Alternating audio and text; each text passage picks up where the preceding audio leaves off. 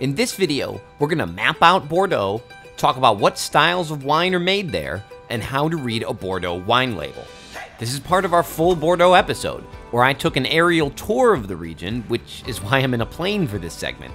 And definitely watch the full episode if you have time. But for now, here's Bordeaux 101. While I'm getting my tour of the region, allow me to give you yours. Bordeaux runs along the 45th parallel, which is known as one of the great winemaking lines of latitude in the world. This parallel also runs through parts of the Rhone Valley, Piedmont, and the Willamette Valley in Oregon. The largest AOC in Bordeaux is simply that, the Bordeaux AOC. For the base level of Bordeaux AOC, the grapes can come from anywhere in Bordeaux, and the rules are pretty minimal. There's also a bunch of subcategories, but just know that this level has the most flexibility. The next level is Bordeaux Superior. These wines can also come from anywhere in Bordeaux, but have stricter requirements for the grapes and aging.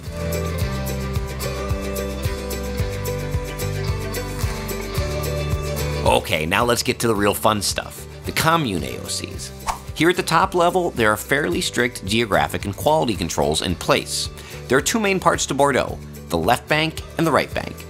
If you only take away one thing from this entire conversation, remember this: places in the left bank or the left side of the river make Cabernet Sauvignon based blends, and places on the right bank make Merlot based blends.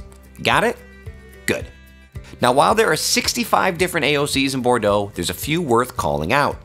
The left bank is the most well known for the Médoc, Haut-Médoc, and Grave. Within these AOCs, you'll find the 5 most famous communes that produce all the wines we talked about earlier in the 1855 classification. On the right bank, you have equally famous Merlot-producing communes, Pomerol and Saint-Emilion. Where the river splits is the aptly named Entre deux Mers, which means between two tides, and is known for its dry wines from Sauvignon Blanc and Semillon blends. You have Sauternes and Barsac, famous for their botrytis dessert wines from Semillon. And finally, you've got the laid-back Côte de Bordeaux, which are 5 appellations spread across the region that produce all colors and styles. If a wine happens to have a classification of some sort, it's in addition to these location-based AOCs. So let's do a few actual examples with bottles. Check out this label. The chateau name is the producer. Haut-Médoc is the AOC, or the place where the wine was made. Since we know Haut-Médoc is on the left bank, we know this is a Cabernet Sauvignon-based blend. The Cru Bourgeois is a special classification awarded in addition to the commune designation. Let's do another. The producer is the chateau. Saint-Emilion is the place, and since we know it's on the right bank, it's a Merlot-based blend with more specific quality controls. And Grand Cru Classé is a classification awarded in addition to the commune designation. The more labels you see, the more it makes sense. There are a bunch of smaller communes all over Bordeaux that have plenty of great value wines as well.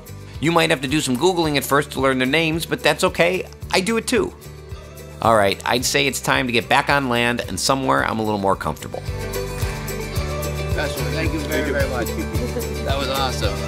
It's cool.